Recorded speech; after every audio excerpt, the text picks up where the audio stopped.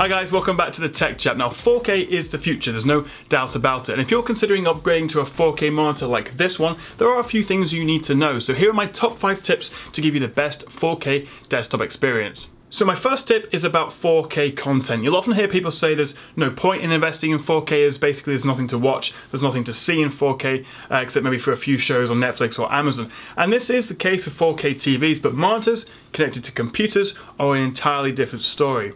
The higher resolution gives you more desktop space, so you can have more programs, more apps, and more tabs open at once. You can access the desktop YouTube site as well, which has the biggest catalogue of 4K videos, even 4K 60 videos of any website or streaming service.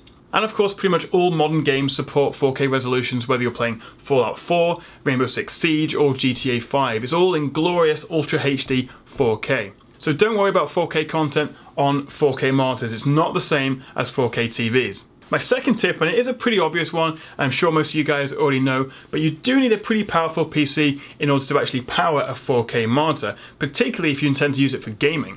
So an Ultra HD 4K monitor like this ASUS PG27AQ has about 8.2 million pixels. That compares to just over 2 million on a standard Full HD or 1080p monitor. So that's 4 times as many pixels your graphics card, your processor, your RAM, or all your PC components needs to push. So obviously that has a big impact on the frame rate of your games and your general computer performance. So gaming in particular should be avoided at 4K resolutions unless you have one of the most recent, one of the most powerful flagship graphics cards like an NVIDIA 980 Ti or an AMD R9 Fury X. And even then, you may only get 40, maybe 50 FPS in modern games at sort of top high settings. And of course also high resolutions use more of your GPU's VRAM, so it's definitely worth getting a card that has at least 4 GB or preferably like the 980 Ti 6 GB.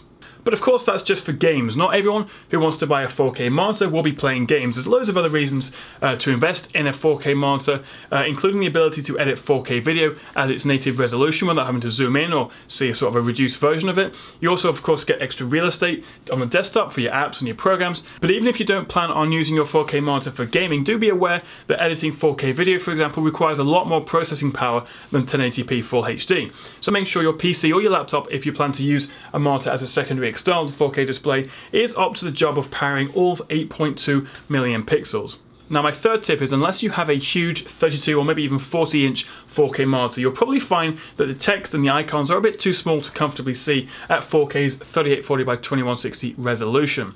Crisp images and sharp text are great, but not when you have to strain your eyes to actually see it. So this is where scaling comes in handy, and it's got a lot better with Windows 10.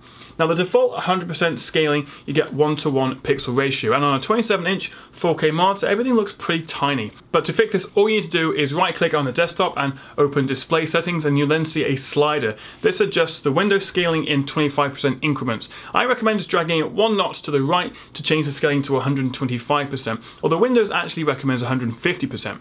Scaling on Macs is even simpler. Just go to the display settings and then pick either best for display or scaled options. So adjusting the scaling, whether it's on Windows or Mac, can make 4K much more usable. Everything will still be sharp and you still get a lot more desktop real estate than you would on say a 1080p or a 1440p monitor, but it's much easier to read the text and the icons. Everything's just a lot more comfortable to use. My next tip is about making sure you're using DisplayPort or the latest HDMI 2.0 connection, as the older, more common HDMI 1.4 port will only support the 4K resolution at 30 Hz, which is actually pretty slow and pretty rubbish. You don't want 30 Hz. Since 4K monitors are actually pretty new, you can't get one with a higher refresh above 60 Hz just yet, but later in 2016 we should start seeing higher refresh 4K monitors that support 100 Hz, maybe 120 Hz becoming the standard, and also using DisplayPort 1.3. But for now we have to compromise on high refresh rates in order to enjoy the high resolution, which is why for lots of people, particularly gamers, 1440p monitors that do support 120 and 144 Hz are a better option. So if you're still with me, my 5th and final tip is about gaming with a PS4 or Xbox One on a 4K monitor. I've made loads of videos about ultra-wide and 4K monitors, but one of the most common questions I get is how would it look on a PS4 or Xbox One? Well, the simple answer is hooking up your PS4 or your Xbox to a 4K monitor will be basically the same as just putting it on a 1080p monitor. Since games consoles' maximum display output is 1080p Full HD, that's all you're going to see on the monitor regardless of the fact that it is a 4K monitor. Technically what's happening is since there's 4 times as many pixels on a 4K monitor than on a 1080p, each 1080p pixel will map to a 2x2 square on the 4K monitor. It's a bit like watching a Blu-ray movie, which as I'm sure you know are full HD, on a 4K TV. It doesn't suddenly become a 4K Blu-ray. But the problem with that analogy is that Blu-ray players and TVs often have upscaling software to make the Blu-ray look better, but obviously monitors don't have that, so really your games console won't look any better or any worse on a 4K monitor.